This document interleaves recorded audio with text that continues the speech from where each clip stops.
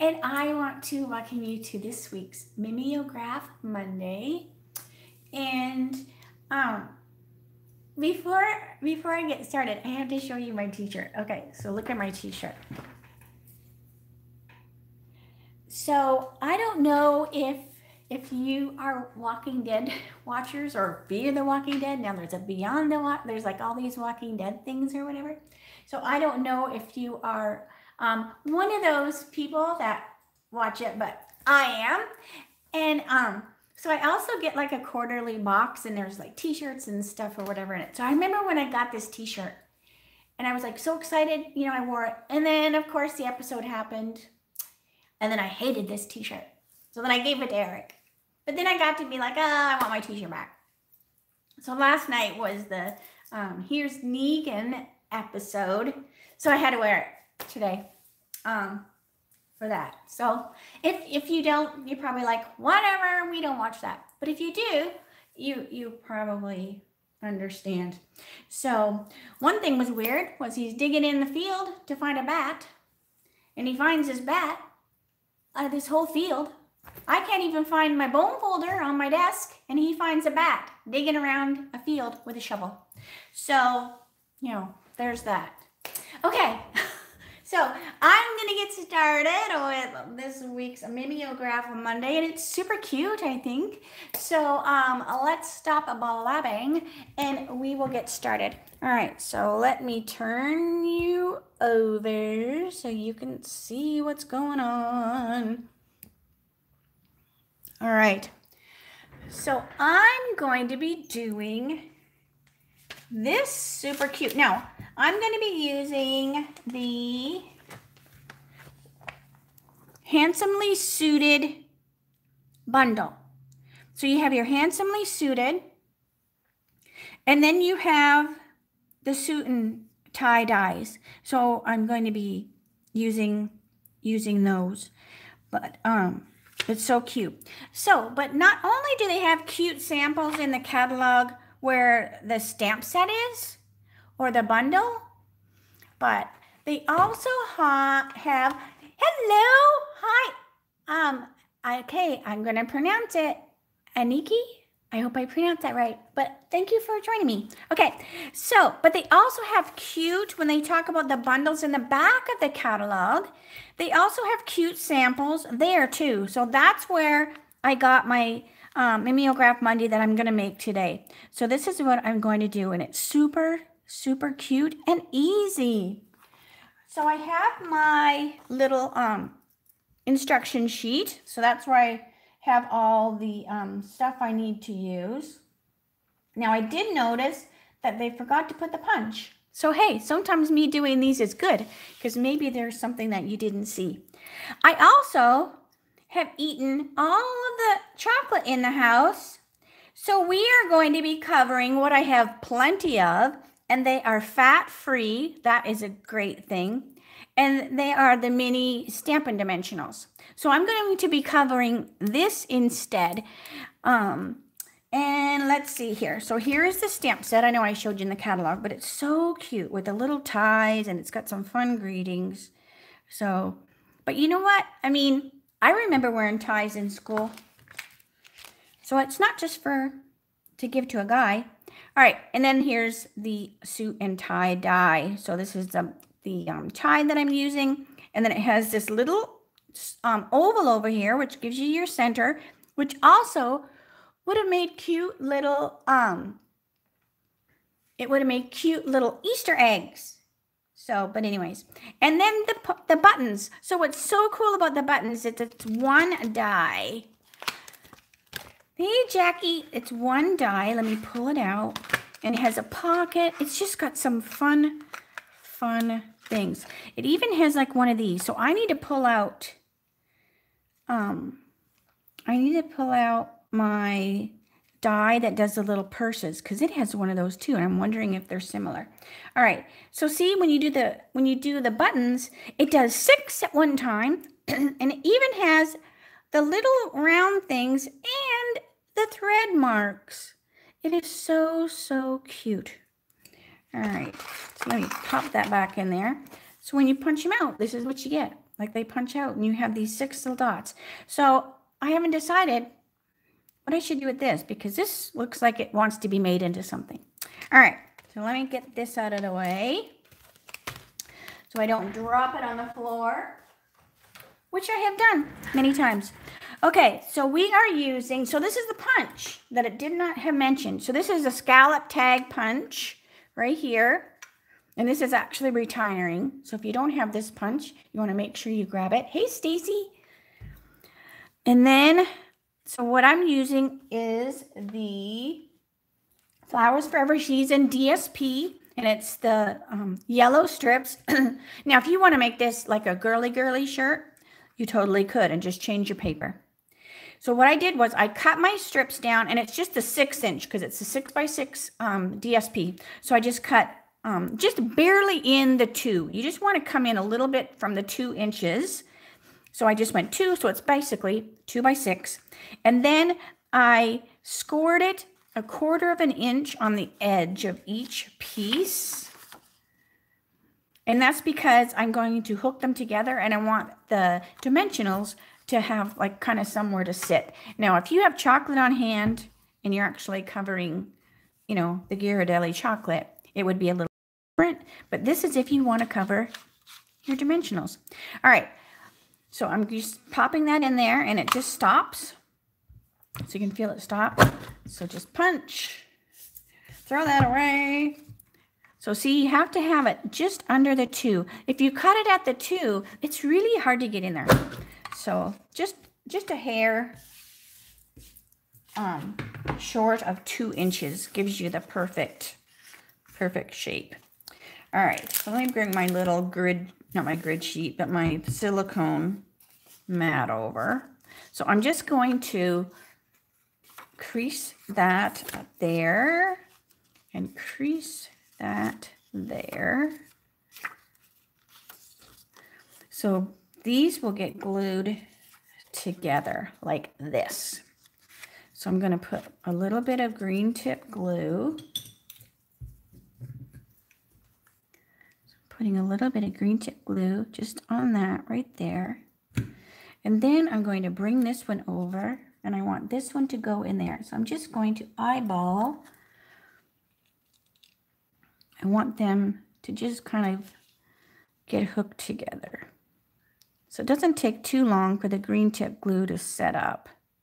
So I like the green tip glue because it holds really good, but it also gives you a little bit of wiggle room. So if you need to adjust it a little bit, it is going to let you adjust it. So I'm just looking at so I'm looking up here just to make sure that that is even, right? You want this to be even. So just kind of give it a rub. I just want it to be pretty much stuck before I go on to the next step. So, all right, give it a push there. All right, so that looks good. So what I'm going to do is I'm just going to set this aside and let that dry good. And what I want to do is I want to get my other little,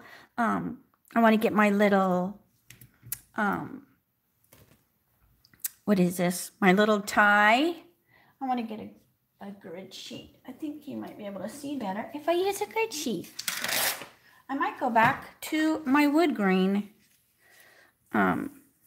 whatchamacallit. Because sometimes I think it's a little hard to see on the darker. Okay, so here we have our little bow tie. And then this is that little Easter eggy kind of shape, oval. And I'm going to put a dimensional or a glue dot in the center. And then I'm just going to lay that on the center. And then I'm just folding these little ends because there's these little ends that stick out. So I'm just folding them so they wrap around the tie. And then I'm going to take a little bit of the green tip glue and just do the same thing. I'm just going to tack that down. So just take my pick tool and my finger. So I'm just going to hold that just a second, just till it sets up. And it doesn't take very long. And it will also stick to your finger. All right, let me scoot down a little bit. All right, so let me set that aside. All right, what else do we need? Okay, so let's see. This should be dry by now. So now what I want to do is I'm opening up my doohickey so that I can decorate it. All right, so what I want to do is I want to make sure I'm doing the front side. So to me, the front side is a side that you cannot see this. So it's kind of hard to see on the picture, but see this line right here? So this is where you glued. So this shows the back side of that paper. So I'm kind of anal. So to me, that's the back, because this just shows the nice scored edge. So that's the side that I want to be on my, on the front. So you don't see that raw edge of the paper. So you just want to be aware of that, or you can decorate your strip first, and when you glue them together, just make sure you glue them together properly, or not properly, but if you're anal like me, just glue so that you have that raw edge towards the back. Okay, so here is the cute little, what would you call this, collar that it punches out, and it's very, very thin here, right? So you just kind of want to be very gentle with it. If it rips, do not worry about it. It does not really need to have to stay together, but, you know, I'm just leaving it to stay together. All right, but I'm going to put a couple dimensionals because I wanted mine to pop out. I don't think they used dimensionals. It didn't look like it popped out on the one in the catalog, but I like my dimensionals. So, all right, so we're just going to peel that off. And like I said, just kind of be gentle with it. If you're worried about it, you could totally cut them apart. Don't worry about it. And then you're just going to, it's just the collar, and then the tie is going to go over it. So you won't even see that. All right. So peel this off. Then I'm going to stand up because I want to make sure I'm on there straight. So I'm going to put that on there, and I want the collar to go out just a tad on that side and that side. It just barely hangs out. Just barely hangs off there. All right. Then I'm going to take my bow tie, and I'm also going to put glue dots or dimensionals. I swear, I always say the wrong thing. All right, I'm going to put my dimensionals on the tie as well, because I want it to pop as well. I like a lot of dimension. Hi, Eris. All right, peel this off. All right. And then that is going to go here like that. So you have this cute little tie. Isn't that so stinking adorable? All right. Then we have our buttons. So we have a much longer shirt than when you were just coloring or covering like a little Ghirardelli chocolate. So they only have 3 buttons. But I have a much longer area to cover. So I'm going to put 5 buttons just so that it doesn't have this all this empty shirt on the bottom. So I'm just going to take my green tip glue, and I'm just going to put a little drop. 1, 2, 3, 4, 5. And that looks eyeballish to be about even. Then I take my pick tool, and I finally found my other doohickey, because I'm always using it just out of that, but I found my other stem, or whatever you call it, pen holder, the thing. All right, so now there's 1, 2, 2. They are so cute. Oh my gosh, I cannot handle it. I mean, they thought of everything with the little lines. I'm like turning all my little ones over here on this side. Because of course, they were all flipped upside down. So, 3. Isn't this already starting to be so cute? And I should have cleaned the little chads off the side. 4. So, you know, you can cover anything. Like I said, it was supposed to be a Ghirardelli, but we ate them all. So I'm coloring up the pack of dimensionals. Okay, so that is our little buttons. So I'm going to let them dry a little bit. So then what I want to do is I'm going to take the greeting, and I have a piece of the Misty Moonlight cardstock. They do make our cards special. Let's see, the IE sound is first Iniki. Iniki, is that right? All right, so I'm going to stamp with the white craft, my thank you, and then I'm going to quickly get it into the white embossing powder. I should have had that lid open. All right, stick that in there. Tap it off. And then you can look at this cute little blouse while I go and heat this.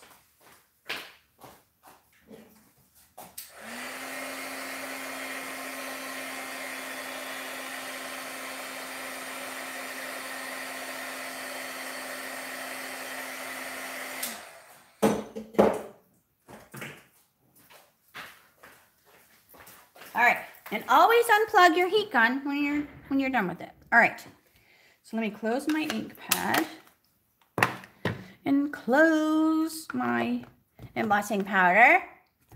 And these are just little, what are these? Systemas or something? So I think I have a video forever ago where I showed those. Okay, so I have my little thank you. So I am just going to cut around that just with my scissors. And I don't even know if I would call this fussy cutting when it's just straight cutting. Cut. So we have our thank. But I'm trying to think what else you could cover. I mean, anything small. And I thought, oh, I will cover the glue dot box, but it's thick. And then you do want it to be, so here's what it's going to end up being, but you want it to be like close enough so when you put your ribbon, so the glue dot box was so thick that it just didn't look right. So, but okay, so we have our the buttons should be dry by now. So I'm going to bring my thank you right here. So I'm going to attach that with glue dots. So I have thank and you.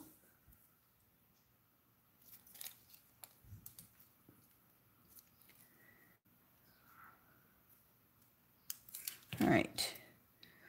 So we have thank. You get off of there. Kind of crooked like that because that's what Stampin' Up did. All right. So we're just going to get our holes together. We're going to get our pack of mini dimensionals. Stick those in there. Now, if you want this not to be sliding, then you could add a little bit of adhesive so that you actually will be gluing this, you know, to the dimensionals. But if you might want the person that's getting them to be able to use the little belly band again for something else. So I just kind of left mine loose like that. All right, so the ribbon is actually because the DSP was the Flower for All Seasons DSP, but the ribbon is the Flowers for Every Season ribbon combo pack. So it comes with like the 3 different ribbons. This is like one of my, I shouldn't say one of my favorites, but it is one of the ones I use all the time. But this seems to be the one I use the most of, and the white. So I love that this one used this pretty paper, this pretty here. But this, if I marked my catalog right, is not retiring. I guess I should look at the new book. All right, in case I made a boo-boo, because that could happen. All right, so we have just the 2 pieces go right into there. Then you grab your loop and then you just pull them through. And what the heck did I do here? Hang on a minute. I might want to have it be the right way. All right. I had too short. Ha ha ha. All right. Here we go. One more time. Loop it through. Good grief. Good grief. All right, there we go. I think I put it through the wrong ones. Okay. There we go. That's better. Because it's actually like 3 threads. Like there's a white, a blue, silver, fiery looking stuff. So there's, but, so isn't that so cute? I think it's adorable. So you need to definitely, if you don't have this bundle, you want to make sure you get it, because even though it is not retiring, you are not going to be able to get it as a bundle in the new catalog, because you can only get bundles, like, and save the bundle price when it comes out the first time. So if you wait, you're going to have to buy the stamp set and the die separately, and then, you know, you won't save that little bit. But I think they turned out so adorable. So if you want to, oh, you also don't want to miss out, because the registration to sign up is tomorrow, and that is for the Sweet Ice Cream virtual class. So this is the one that Marcy and I are both doing together. So if you're in Canada, you can register. If you're in the States, you can register. But tomorrow is the registration date. And that has the Sweet Ice Cream stamp set. And then there's optional, you can add the matching punch if you want it, which is very hard to see because of the shine. So it has the matching punch. And you're going to do 6 adorable cards. Oh my gosh. We put a cute little kind of sneak peek so you can kind of get a little idea of what they look like. And this one's got a piece of dimensional on it. There we go. So you definitely want to sign up. So tomorrow is the date. And I can't remember if I talked about, so my Teach Me Tuesdays that I do in my Facebook group at 3 o'clock on Tuesdays. I'm going to pre-tape that today and then load it up so that it will go. Only because Jeff and I go for our second shots tomorrow. And we go to Tucson to get ours done. And so that whole, you know, getting there and getting back and a whole thing, it's like 4.5 hours, you know, turnaround. So of course, we're going to be in Tucson when I usually do my my live. So instead of just not doing it, I thought, well, today I'm just going to pre-tape and then I'll just load it up. But so it'll load on here on YouTube, but usually I do it live in Facebook. So so I need to see if I can put the, I'm just trying to think how to make it go live. So I might just set it, you know, right before we leave, and it just will be earlier than 3. You know, I don't know why I try to make it confusing, because it doesn't have to be. All right, so thank you so much for joining me today for the Mimeograph Monday, and hopefully you'll make some of these, because they're so stinking cute, I think. And they would make fun little, they actually would make a cute just tag, right? Like it wouldn't have to be double-sided like that to hold something. It would be cute as a tag on a bag. Father's Day, you know, is right around the corner. I think they would look really cute, all different colors and stuff on, like if you did like a spring tree, you know, like some people decorate, you know, the little trees for the seasons. So, you know, just give you some ideas what you could do other than, you know, a tag or whatever. But so if you do it, I would love for you to share with me what you ended up wrapping, you know, if you did it that way. So, all right. So I'm for sure going to stop blabbing now. Have a great Monday, and I will see you later. Bye for now.